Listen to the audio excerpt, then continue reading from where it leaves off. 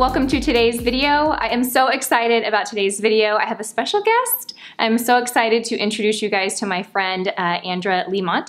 If that name and her face looks familiar, then you guys probably follow me on Instagram because I've been sharing a little bit about her on my Instagram account.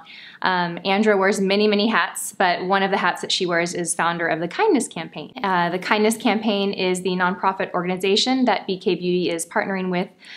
They go into schools and have a curriculum-based program to teach kids all about kindness, empathy, and self-love. And I asked Andra to be on my channel today. We're just gonna be having fun doing some makeup. I'm kind of picking her brain, having a fun conversation because I want you guys to hear her heart and her story. I find her to be such an incredible woman. And I just wanted her to be on my channel because I feel like you cannot listen to this woman speak for 5 minutes and not be inspired or touched by her story. So thank you for being on my channel. Thank you for having me. All right, you guys, well, let's get started. Okay, so Andra, I would love for you to kind of share, how the Kindness Campaign was born. Like, how did that start for you, and kind of how did you make that come to life? So, several years ago, a dear friend of mine, her daughter, she committed suicide due to bullying, and that was kind of the birth of all of this, and it wasn't necessarily something that I was seeking out. It wasn't really something that I was trying to do.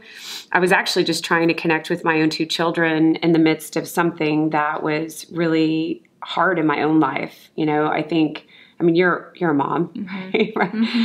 And, to have something like that go on in your life and to have, I was really feeling for my friend who, it was so devastating for her. And so I was really trying to understand what that felt like and how to connect with my own children. And so I developed a journal between my daughters, and it was just these simple writing prompts. Mm-hmm. And we created this character called Enoughy Buddy.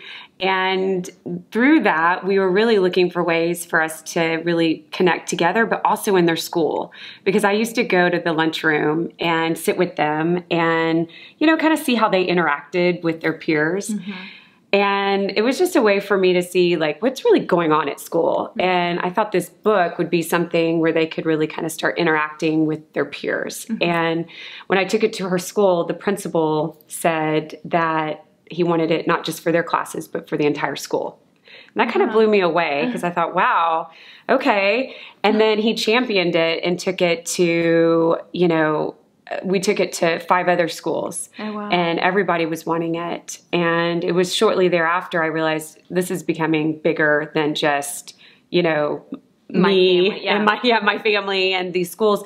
So I created a system and really I filed for a nonprofit to become a nonprofit. And then I ran into what I say is, a very big moment. I ran into Tracy Spinner, who's now on my board, but she's the director of health and wellness for AISD.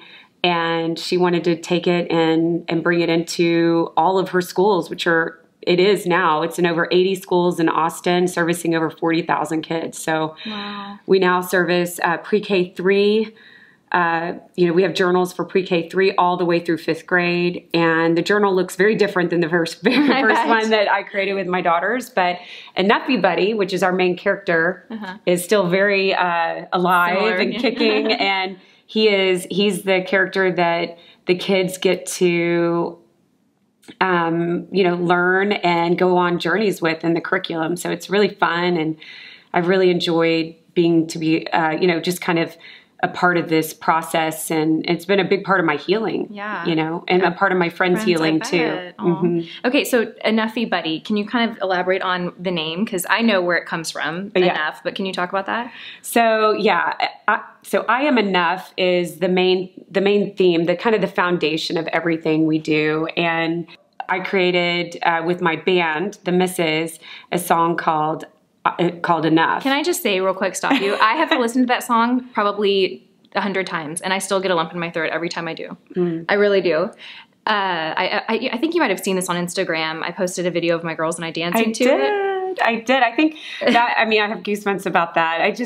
To me, that song, I mean, it's been now, 6 years ago, I think. I get kind of lost in time because I think we're all moving so fast now. But that song, it resonated with me because I feel sometimes I'm not, you know, I mean, I don't know. I think women, a lot of us feel that way at some point, you know? God, I mean, every day, you know, it's a struggle, especially, you know, moms who, you know, are working or just, you know, trying to do everything. We're just trying to be everything to everyone. Right. And I think when I started writing that song and I was working with the band, you know, I just was breaking down, you know, I was just having so many thoughts and feelings about I'm not enough to my kids, I'm not enough to my husband, I'm not enough to my bandmates. And in talking with the girls in the band, Jenny and Mandy and Larissa, we all, you know, they were like, we feel that way too. And I thought, gosh, you know, I bet a lot of people feel this way. And so when we came out with that song and then the music video, which was it came out and we created a magic mirror and we put people, what I consider our heroes of our community, you know, teachers and, you know, women who have, you know, been really pillars of our community, put them in front of the magic mirror and let people, their loved ones, speak to them through this interactive magic mirror and talk to them and tell them how they saw them through their eyes and really let them take it in. And gosh, it was so powerful. And that video went viral. And, you know, it was just a big moment for all of us. And the reason I kind of share that story to tell you why a Nephi has this home and this came to life and with his name is because that was such a journey for us. And when we were on that journey, that's when this whole thing happened in my life with my friend's daughter. I was actually, you know, knee deep in touring around with the magic mirror and really going around telling people that they were enough. And we would go to like the Mall of America. We took that magic mirror to the top of a rock in New York. We were going everywhere. And the stories I was hearing were from kids. Kids were coming to the magic mirror and they were saying they didn't feel like they were enough, that they were alone, they were scared. And I was shocked at what I was hearing. And I just never anticipated that I was going to hear this from kids.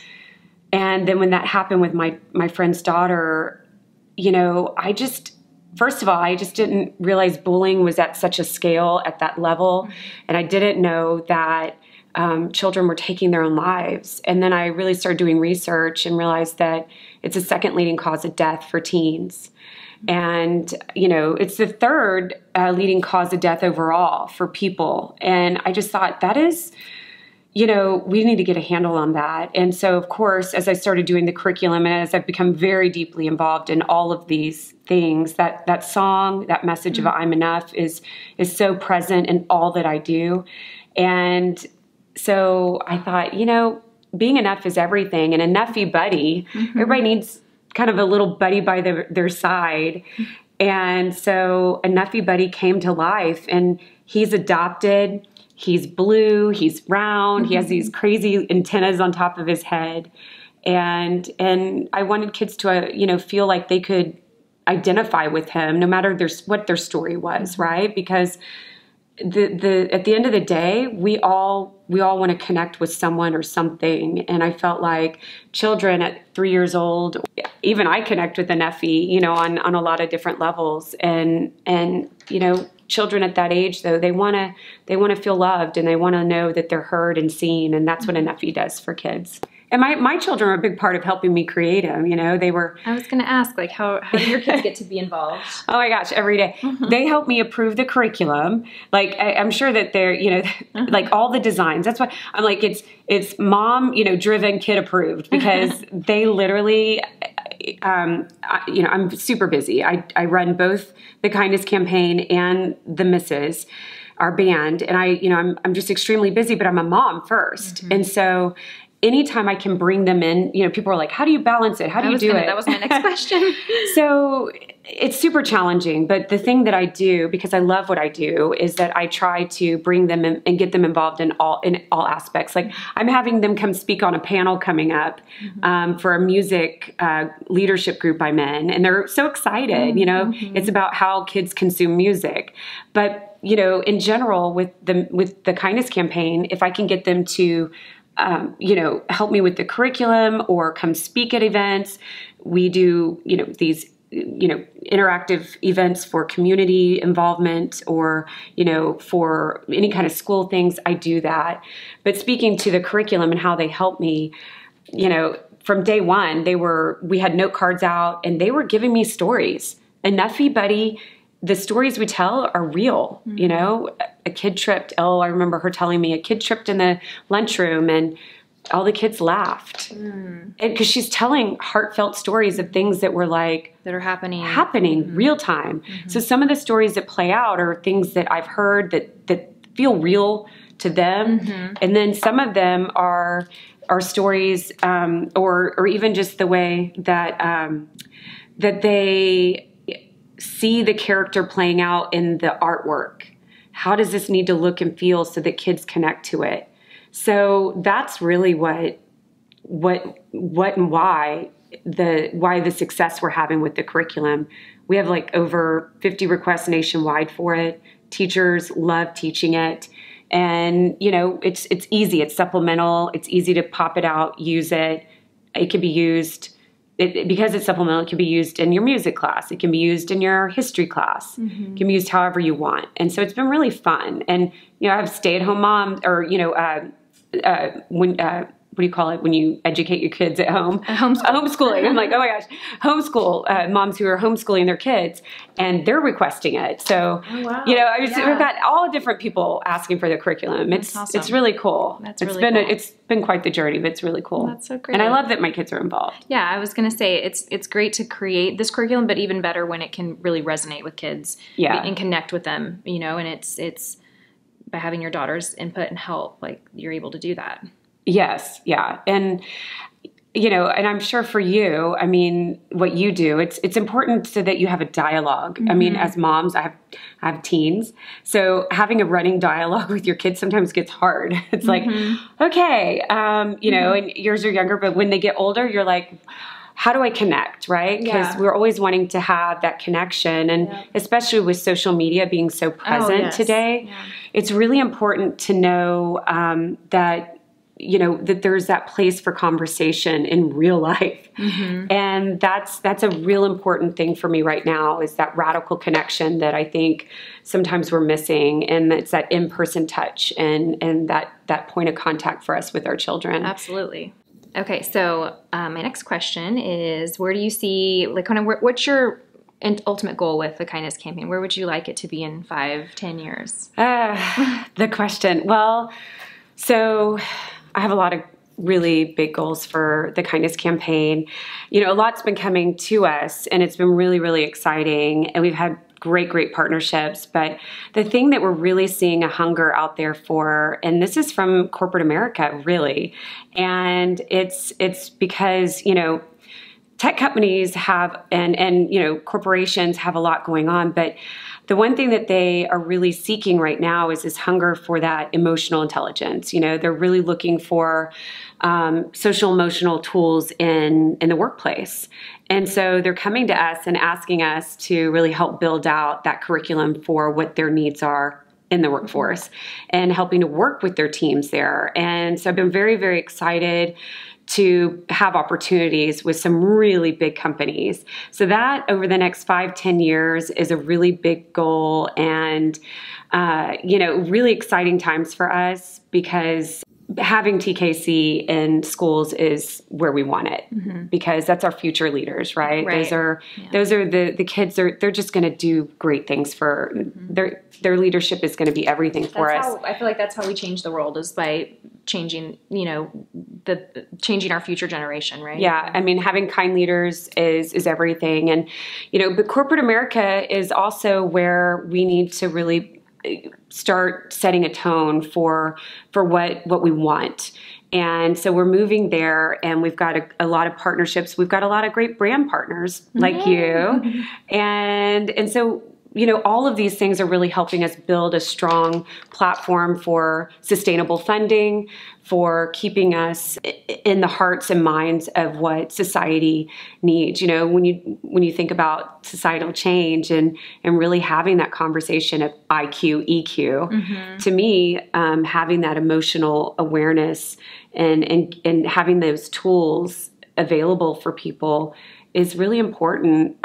There's a guy, and there's a lot of research. There was a guy who came in town and recently, and he was talking. His name is Trevor Moad, and he's phenomenal. If you haven't seen him talk, he's so inspirational.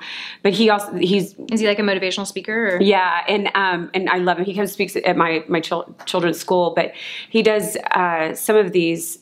He brought up this research, which I've known about as well, but it just is in my mind right now because it's fresh. But he brought up that, you know, your brain at positive is 31% more productive than your brain at negative, neutral, or stressed, which is so true. And if you just can, you know, even think about, even if you're just not putting it out there and you're just operating on neutral, it's just so important, you know, keeping that mindfulness and keeping your all of what you're putting in your mind, what you're putting out there. And if it can be positive, that's great. And if it's just neutral, that's fine too. I mean, some days I just don't say anything. Yeah. I'm just not going to put anything out there because it's not going to be pretty, you know. But just being aware and being in tune with your thoughts and are they positive or are they negative? And that's, you know, and so that's what our goal is for corporate America, because there's a lot going on. That's where a lot of the stress happens. So we're just kind of going to mend the gap. You know, we've got kids all the way through, you know, elementary school to middle and high school now, and then now corporate America. And so it's really exciting times for us with all of that. I love that. And if you think about it, you know, kids learn from what? They learn what they see at school, and then they learn from what they see at home. Yes. You know, as a mom to young girls, you know, my girls are just entering school. You know, I think about how much influence I have over them, but I know that at some point, you know, my influence is going to be a little bit less than it is today, right? And they're going to have more influence from their friends and their teachers and the time that they spend at school. And so I think, you know, going into corporations and teaching that, it's kind of covering, I mean, I feel like it really kind of full circles back to kids. And I used to tell my kids, and this is just kind of a silly thing, but you know, we all come in because they used to come in with their backpacks when they were little, and I was like, you know, we all come in the house with backpacks. You don't see mommy's backpack or daddy's backpack, but everybody has an emotional backpack. I love that. And we need to unpack those backpacks. Whatever you've got, whatever you're carrying, are you carrying happiness, sadness? Can you identify it? And once you can identify what you're carrying in your backpack, then we can start begin to understand what each other are going through. So if mommy's got sadness, or daddy, you know, whatever he's got going on, or, you know, or if you are feeling, you know, joy, whatever it is, I'd like to be a part of that conversation of your emotions. And so that is, you know, that's the beginning conversation. It is full circle, just like you were saying. I love that. I love when you come at me with the, I'm like, well, it took me a while to get there. I was like, okay, I'm trying to get there. and Okay, Andra, now let's switch gears a little bit. I want to ask you what your 3 like top favorite beauty products are.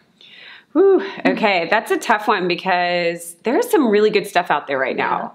There's some really good stuff. And now I'm like looking at some of the stuff you used on me, and I'm going to have to. I know, well, you're exposed to a lot because you get your makeup done pretty often. There's some really good things. So, okay, so one of my staples that I've used my whole entire life, I am a child that has had eczema my entire life. I'm a fair skin person. So unfortunately, I've had to really be careful with my skin. And so I have them right here, but I have always loved Kiehl's. Kiehl's? So I use a bunch of Kiehl's products. So this is the Kiehl's Lip Balm #1. Yeah, so I use that. I've used that for a bajillion years. So I don't know how many years that is, but it's a lot of years. So do you apply this just every single, like at night or just throughout the day? All day. I mean, I probably have 10 of those at all times. Okay. I reorder. It is, I can't live without it. I don't know what I would do if they ever discontinued it. Yeah, and maybe I'm an addict. Is that a beauty product thing? I'm an addict on that. Yeah. But and then I get my kids. This is Christmas stockings. This is everything. Yeah. Okay. So that's one. So this is number one. Now my second favorite is Ooh, I love that. Too Faced chocolate bar. Mainly because I like chocolate. Yes, this is one of my favorites. So I've talked about this a lot on my channel. Yeah, so that's my favorite. Okay, she clearly has some favorite shadows in there where you can see pan. Yeah. Love it. Those are my favorite too. Are they? Okay, yeah. And mainly because those are the only colors I know how to use. It's kind of funny because like I'm like scared of that color. That'd be a good eyeliner color. Okay, yeah. Like I'm like, there's certain things I'm a little scared of in here, but definitely. And this is a good one. I love this so much. And I've got my daughter on the peach. So she's 12, almost 13.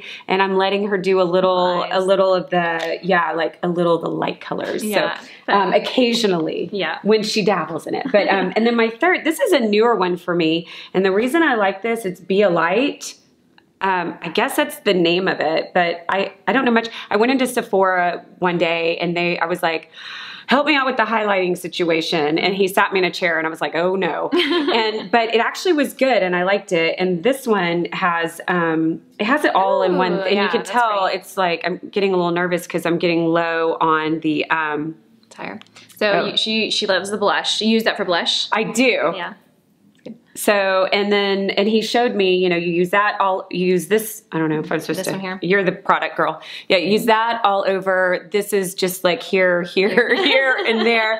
And then this one was like your bronzer, your contour. Thank you. And then this was the blush. And so you love this. I do. I use it every day now and it's super easy. And I always feel pretty put together when I have that on. So if that's all I got to do, I would feel covered. I feel pretty good. And I can also use some of that for, if I didn't have eyeshadow, I could use that, you know? So this one actually could be just a go-to. Yeah. For full face, really. Full face. And if I needed to maybe use the blush as like a lipstick because I didn't have, I felt like if I was stranded on an island, that's all I had. Because we'll be definitely concerned with our makeup if we're stranded on an island. I might be hungry, but I would look good. Exactly. I always love that question. If you were stranded on an island, I was like, well, if I was stranded on an island, I think I'd have more things to be concerned about than which makeup products. Exactly. Yeah. So those are kind of my top three. And it's really hard to pick three. Yeah, it is. Oh my gosh, yes, it is. Yeah. Okay, I'm doing Andra's lips first before I ask her. I had a question to ask her, but I don't want to ask her while I'm applying her lips because that's not fair. I'm using the Miraness Dual Lip Liner. This one I've been raving about for months. This is the Barely Nudes. It's a really nice, like pale, kind of muted nude lip look. And I'm just gonna go ahead and fill her whole lip in. I just have to say, my husband tried to come in just a few minutes ago, and he was like, I was scared. I kind of looked back and I was like, did he know we were doing this? No. Always love that when my husband's like, oh. That's funny. Sorry, honey.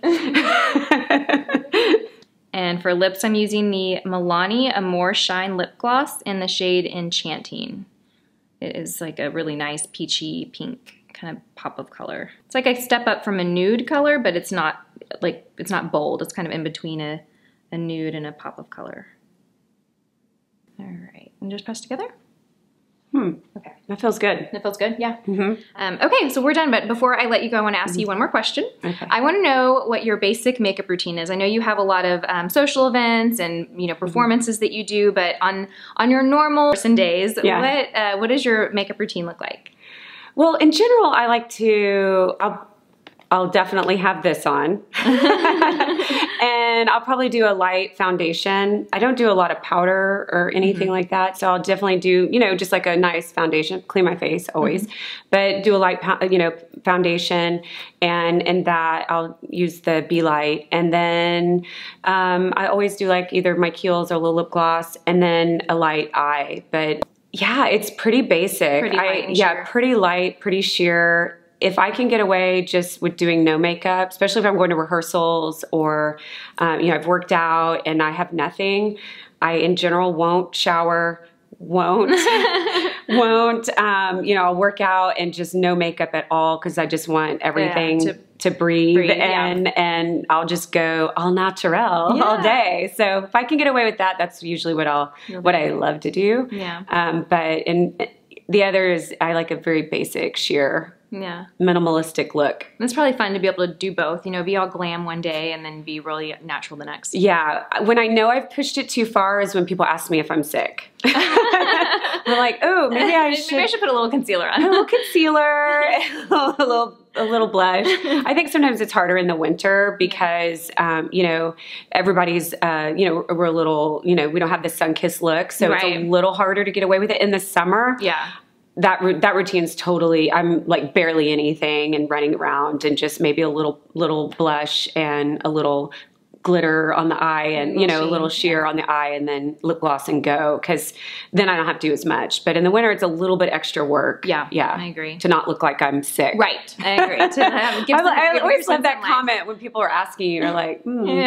oh, you wouldn't believe the comments I get on my videos sometimes. Yeah. It's like, well, no, I'm feeling quite well. Yeah. Why? Well, thank you so much for doing this. This is so fun. Yeah, thank you. I love the way the makeup came out. Thank you. You look beautiful. You haven't seen it yet. I shall let you see it. Oh, yes.